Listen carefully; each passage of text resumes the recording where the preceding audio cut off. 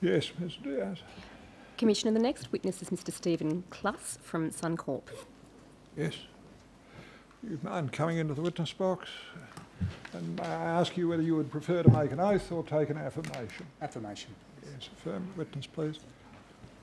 I solemnly and sincerely I solemnly and sincerely declare and affirm declare and affirm that the evidence I shall give that the evidence I shall give, will be the truth, the truth, the whole truth, the whole truth, and nothing but the truth. and nothing but the truth. Do sit down. Thank you. Yes, Kirk. Thank you, Commissioner. Your name is Stephen John Kluss. That's correct. Your professional address is 266 George Street, Brisbane. That's correct, yes. Your position is you are the Executive General Manager Lending at Suncorp Group. That's correct, yes. You have been summoned to give evidence in this hearing of the Royal Commission. Yes, Do you have a copy or the original of the summons there with you? I do. I tender that summons, Commissioner. Exhibit 3.156 will be the summons to Mr Kluss.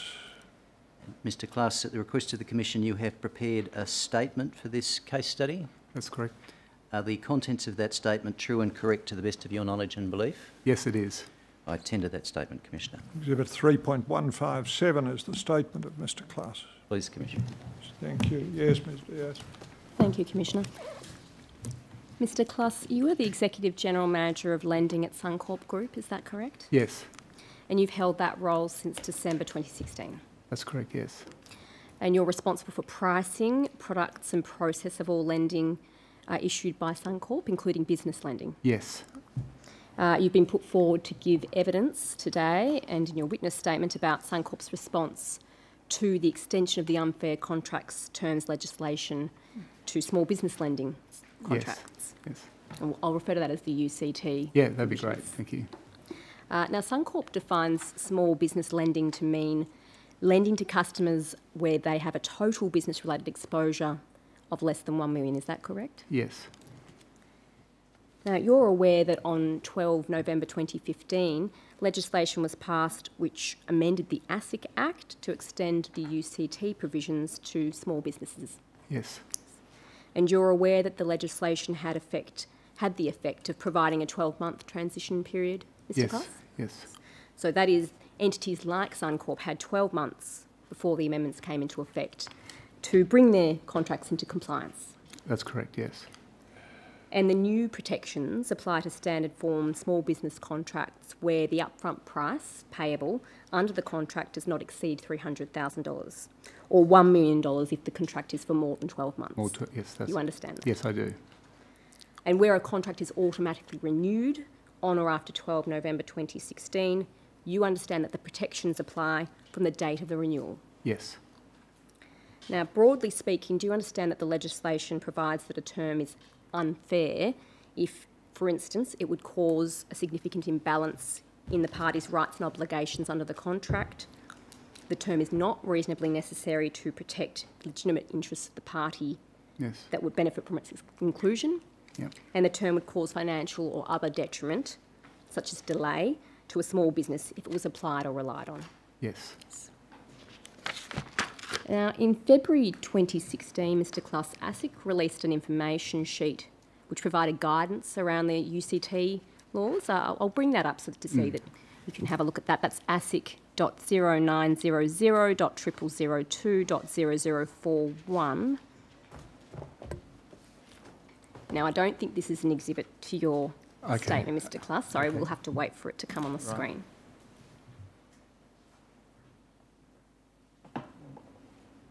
Thank you. So, have you seen this before, Mr Kluss? no, I haven't, no. But Suncorp monitors ASIC publications That's to keep right. abreast of ones that might affect Suncorp's business, such as Yes. small business lending. Yes, Okay, and you can see there that it says in the second paragraph, before the law comes into effect, and that is reference to the UCT provisions, ASIC expects businesses to review their standard form small business contracts to remove any terms that could be considered to be unfair to ensure compliance by 12 November 2016. Do you see that? I Mr. do, Kluss? yes, Now, you're aware that some of the terms that ASIC told banks, including Suncorp, that would be considered unfair include terms that give lenders a very broad discretion to vary unilaterally Yes. their terms, Yes. and terms that provide for a default of a loan, such as a non-monetary default, in a very broad range of circumstances, rather than where the borrower is materially defaulted on their financial obligations. You're aware of that? Yes. And terms that too broadly indemnify the lender, such as Suncorp, against losses, costs, liabilities, expenses. That's correct, yes. You're aware of that. Now, you have exhibited some correspondence between Suncorp and ASIC to your statement, Mr. Yes. Kluss, between September 2016 and April 2017. Now, from about that time, the start of that period, ASIC told Suncorp that it wanted to ensure that Suncorp's contracts did not contain any unfair terms. That's correct? That's correct, yes. And ASIC sought copies of some of those contracts. Is that correct? They did, yes. They asked on the 7th, yes. Now, you exhibit one of the requests to your statement. That's Exhibit 13, Mr. Kluss. That's sun.1101.0002.0766.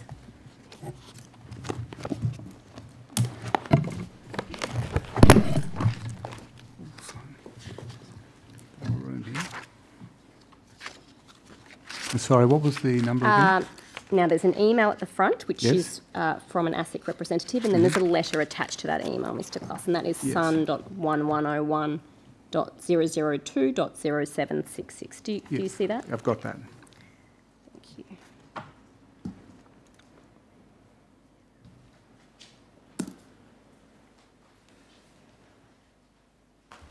I'll just call out that doc ID again. It's sun.1101.0002.0766. Sorry.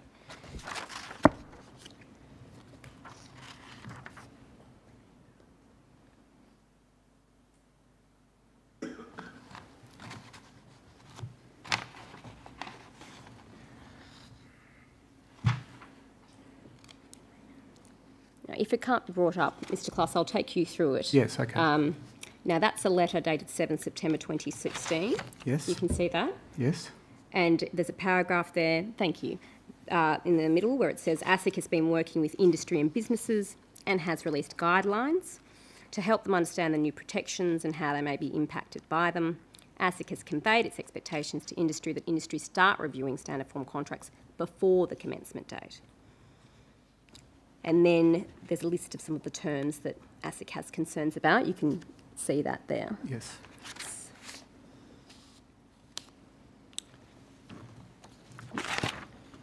So down the bottom of the letter, sorry, I should have said this. To this end, we request that you provide us with a copy of your standard form lending agreement, and you exhibit the response that was made to that request on the 14th of September 2016. That's Exhibit 14. And that's sun.1101.0002.0558. Yes, 19th of October. Yes. Oh, well, got that. 14th of September, sorry, where Mr. Turner says from Suncorp to the ASIC representative, please find attached. That's right. Yes.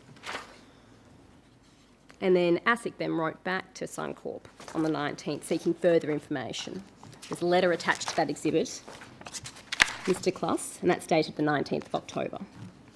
Can you see that? sun.1101.0002.0561. Yes, I can see that.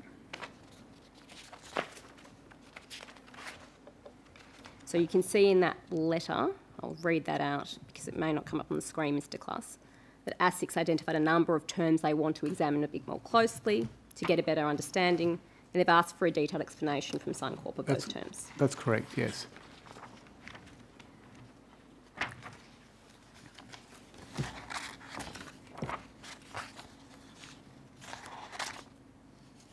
Now, Suncorp requested a bit of an extension to provide that explanation, is that right? And ASIC also in the interim requested further information. And that's the next exhibit, Mr. Yeah, Kluss. sorry, can you repeat that? Suncorp requested an extension to provide that information, and in the meantime, ASIC requested further information from Suncorp. That's correct, yes. And then ASIC pressed for further explanation of the contracts, and I will take you to some of that further explanation.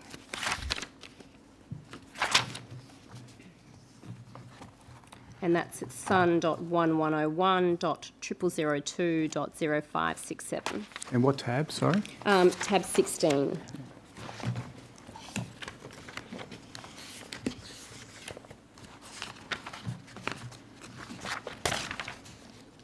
Yes, this is our response. Yes. And this is in respect of, and we might just put the next page up. It's a landscape page. And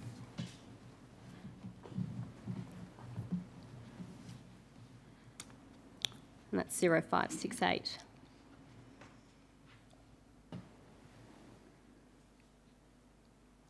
So ASIC had requested clarification about this clause in the credit contract term loan, and Suncorp responded that whilst there is arguably potential for this term to cause an imbalance in the rights and obligations of the parties and to cause detriment to the borrower if it were applied or relied on, Suncorp considers this term is reasonably necessary to protect its interests. And then just a bit further down, Suncorp has written, the bank would always act reasonably in its assessment of what constitutes a material adverse change in any particular circumstance. Now, with those clauses, Mr. Kluss, some of those still exist in some of the present contracts, is that correct?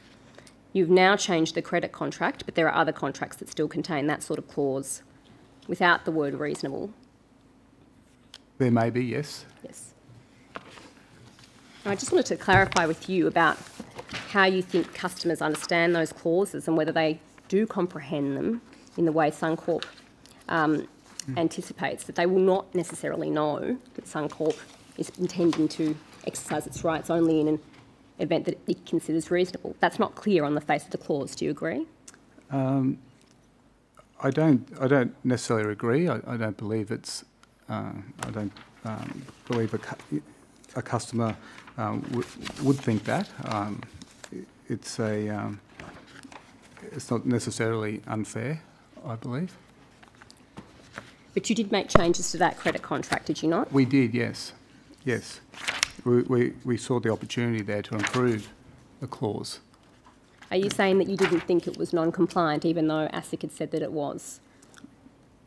I believe Access gave us guidance. I think it was up to us to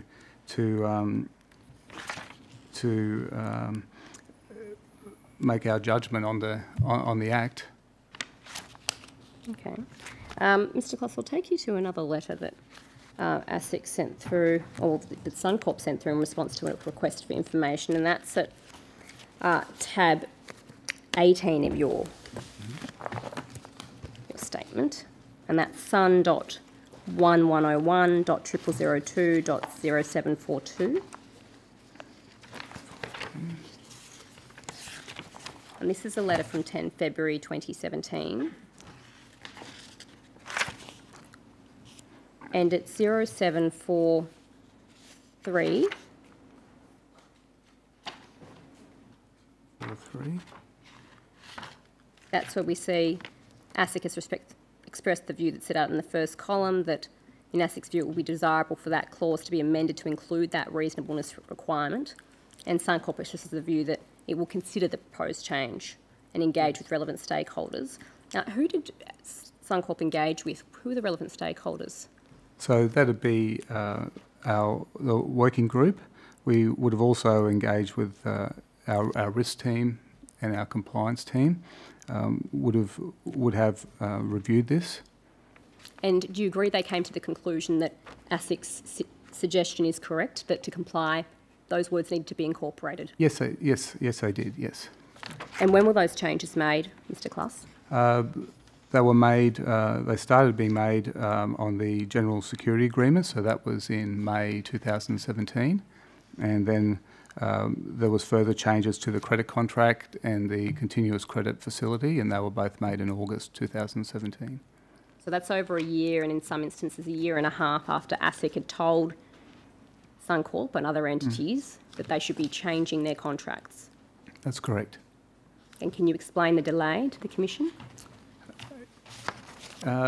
Yes, well, firstly, I need to explain probably the timeline here. So yes, we had a working group that started on this project, on this journey, and that started back in February 2016.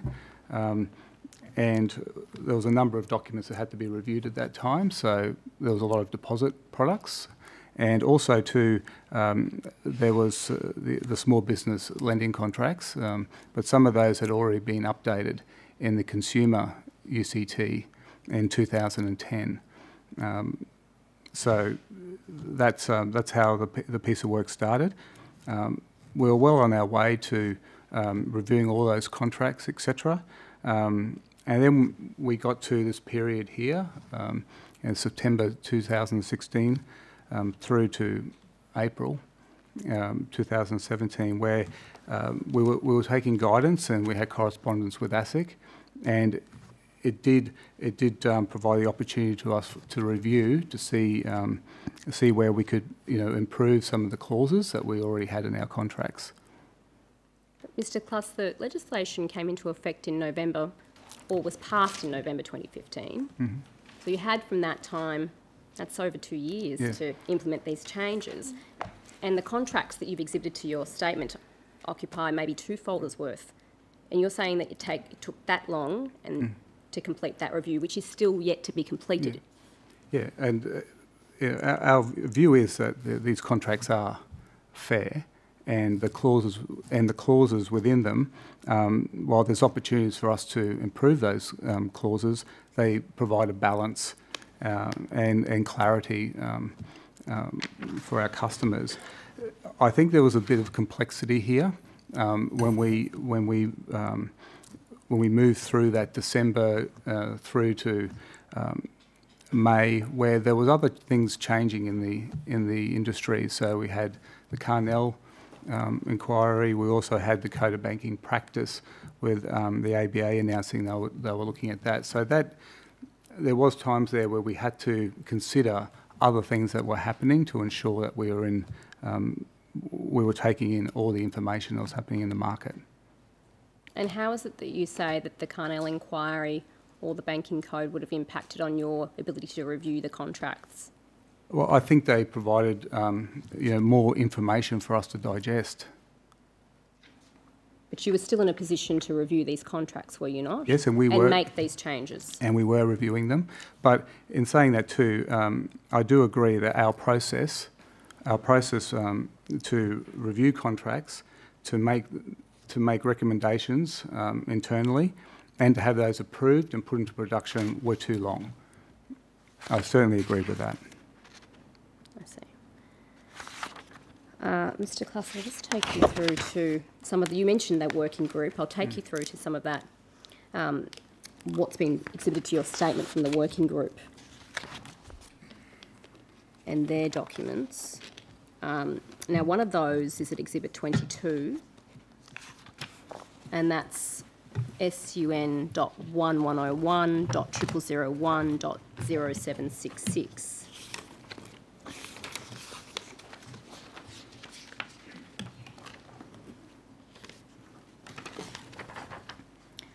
Commissioner, I might pause there and ask the media release that I had called up before be tendered.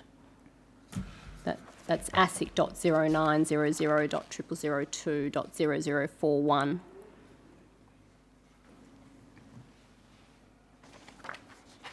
Oh, information sheet. Apologise.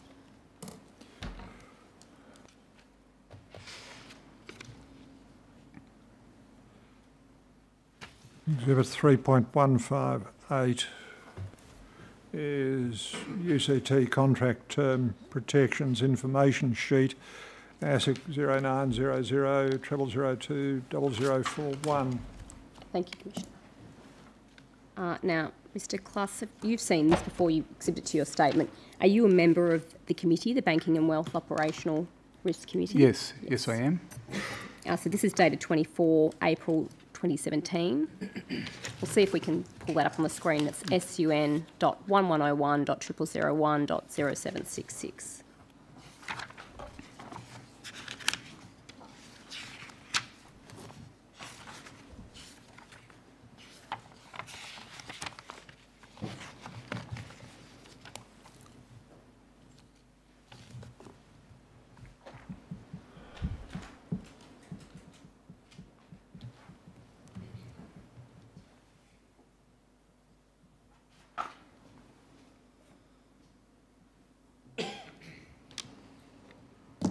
So you can see that document, can you, Mr. Kluss? Yes, I've got that Yes. here. It's 0766. Thank you. I'll just commence reading it and we'll wait for it to come on the screen. So you can see there under the title Facts, there's the words, UCT work is continuing with the review of remaining documents, including equipment finance agreements, the letter of offer and our mortgage covenants. These will be reviewed in light of the changes made to the credit contracts as a result of ASIC's review to ensure consistency with the credit contracts. Mm-hmm. When the mortgage covenants are finalised, the GSA will also need to be revisited. And then further down, given this additional security by ASIC and as some of our security documents, including the GSA, it's the General Security Agreement, is that correct, Mr. Kluss? General Security Agreement, yes. And mortgage covenants have not yet been reviewed in relation to non-monetary defaults. It is recommended that a procedure for collections/recoveries be introduced where consultation with legal is required prior to non-monetary default clauses being relied on. Now, is this procedure still adopted for contracts that haven't yet been reviewed, Mr. Kluss? Yes. Is it a formal procedure? Is it something that staff are trained to adopt? Yes, that's correct, yeah. We have trained our people. And are there documents of this procedure? There is a communication that steps that out, but this team is a very small team, the team that deals with this, so the team are very aware of the responsibility here. And by process. team, do you mean the recoveries team? The recoveries team. The recoveries team, I see. And who deal with all these matters. I see. Are customers told of this? Are customers told on the website? No. And in PDSs? No. So as far as the customer knows, they look at a contract and they look at the clause and they think that's the way the bank will exercise its rights? That might be the case, yes. I see. So in effect, Suncorp is content to remain non-compliant with the UCT provisions in these respects. I object. Yeah. That question presupposes a legal conclusion. First, this witness is not a lawyer. Secondly, ultimately, that conclusion is one only capable of being reached by a court. And thirdly, it has not been established that, in his opinion, any of these provisions are contrary to the UCT provisions. I can rephrase, Commissioner. Sorry.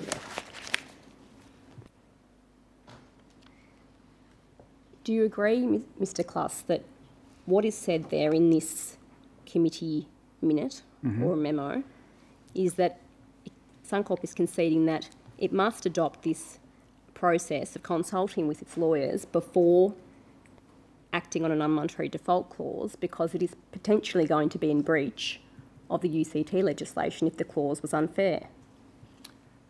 No, we believe our contracts are fair, and while there's conditions that may exist that can be improved, we believe that they are fair also.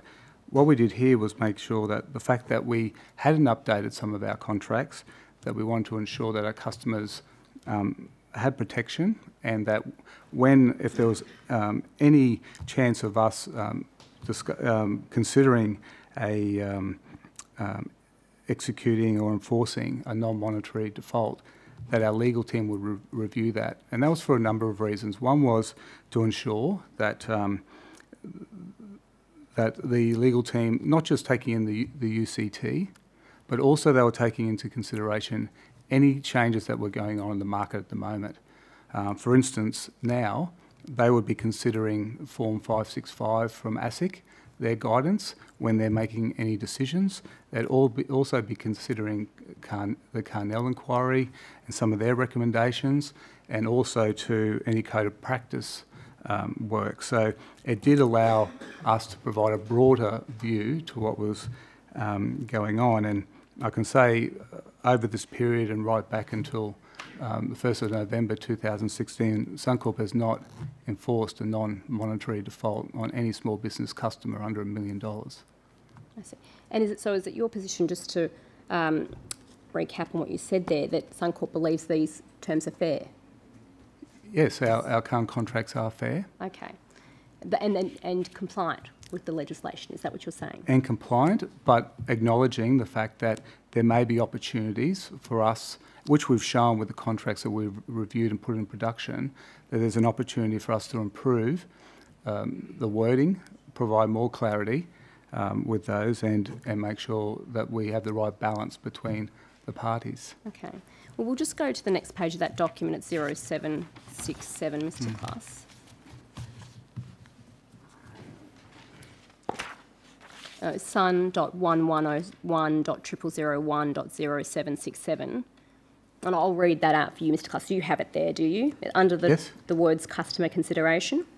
Introducing a procedure for recoveries and collections to consult legal where there is a non-monetary default other than insolvency scenario will reduce the risk of us relying on a clause that could be unfair.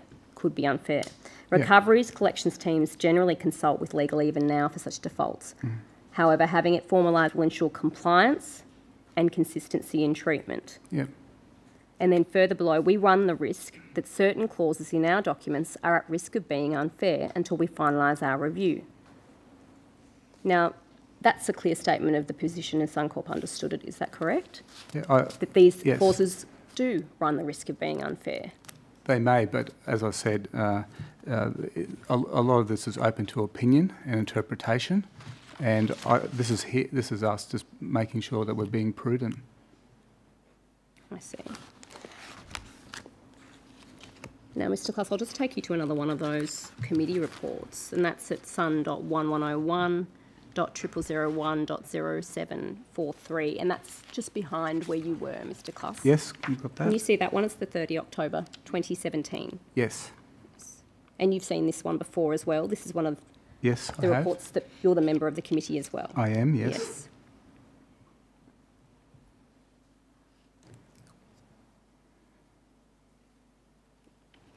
And under the heading second line of defence commentary, there's the comment, where there is a heightened risk that our documents still contain terms which are unfair. This risk will continue until we finalise our review. We endorse the working group that will consider the Code of Banking Practice and Carnell requirements and provide a recommended position. Review of the remaining documents for compliance with UCT must also be given priority to ensure risk is managed. So doesn't this contain an acknowledgement, Mr. Kluss, that there is a recognition there's a heightened risk these contracts contain unfair terms and they haven't been reviewed or amended? Yes, but again, it's not saying that they are unfair. They're making sure that we're aware that there may be a heightened risk because of the amount of changes that have gone on in the industry. But you know, to my knowledge, these are not unfair, but they can be improved. But if the review's not conducted, you can't reach that conclusion as to whether they're fair or not. Yes, but we've... Do you agree with that, Mr. Kluss? No, I don't. We've had these contracts in place for many years. We haven't had any legal challenge in relation to those contracts, to my knowledge.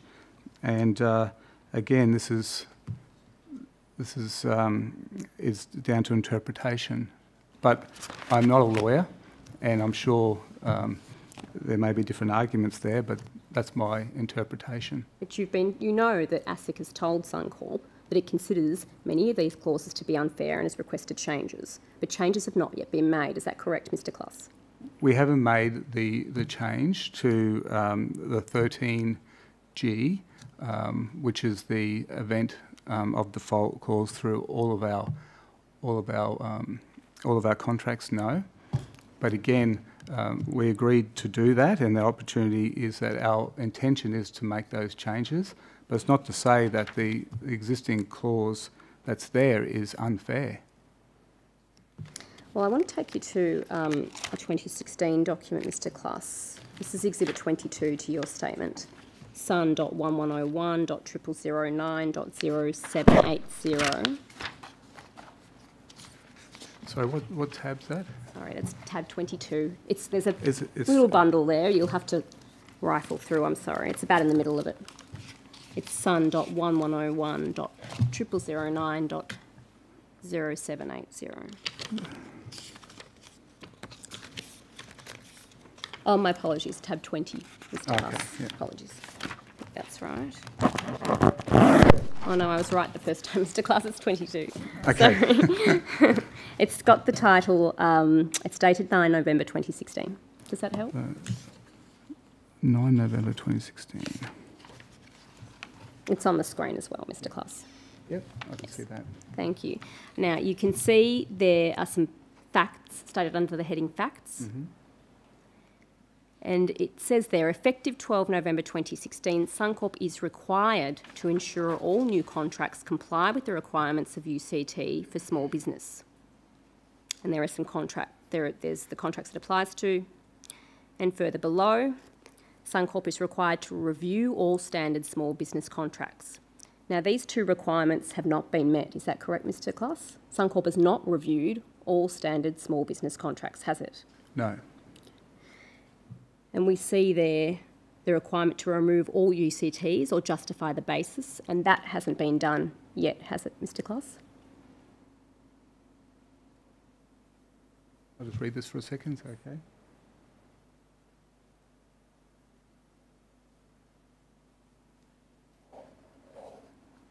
Yes, we've done that on some of our contracts, but... Some of them, not all of them. But not all of them, no. No. And the next bullet point, ensure only revised contracts are in place. That has not been done to date.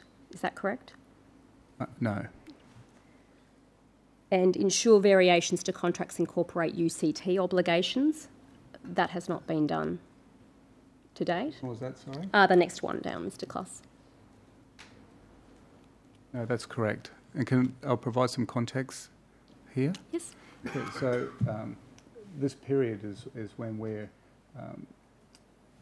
are moving forward with our review of our contracts, but we're also at the same time we're communicating with ASIC over this period. Well, I'm talking about today, Mr. Kluss. Yeah. These things have not been done today. They were set down in November 2016 by Suncorp, and they haven't been achieved today. Is that correct? That's correct, yes. And the next bullet point, ensure staff are trained and understand how to deal with complaints or challenges to the terms or conditions of any standard form contracts. Has that taken place, Mr. Kluss? I can't confirm if that has or not, sorry. I see. Okay, and on the next page we see, or apologies, the final page, we see some timelines for the amendment of contracts. And that's 0783, thank you. Yep. Now, we see these are the contracts that were meant to be amended and reviewed by the end of November 2016. Is that right, Mr. Kluss? Yes, that was the flight plan, and they were to be reviewed and amended if required. Yes. Now, the letter of offer, memorandum of common provisions for the mortgage and trade finance agreements, these have not been changed to date. No, they haven't. That's correct. Just to clarify that, with the letter of offer, the letter of offer does have the general security agreement, which has been updated in May 17, is attached to a letter of offer when it's provided, and most of the conditions, non-monetary conditions, are housed in the general security agreement. And some of those contracts that haven't been updated will contain clauses that may fall foul of the UCT legislation. Is that correct, Mr. Kluss? They may, but as I said, that we believe those conditions are fair, but can be improved. Well, can be improved or must be rendered compliant with the UCT laws, as ASIC has instructed you to do. Is that correct? My take on that is that to improve the balance and the clarity of those. To say that they are unfair, I don't know if that's the case or not. No further questions, Mr. Kluss. Yes. Kirk. No re-examination, Thank Commissioner. you. Thank you, Mr. Kluss. You may step down. You're excused. Yes, Mr. Hodge. Commissioner, the last witness is Mr. Gregson from the ACCC. Would it be convenient to adjourn for 3 minutes so we can rotate the counsel around? Come back at 10:02. Thank you.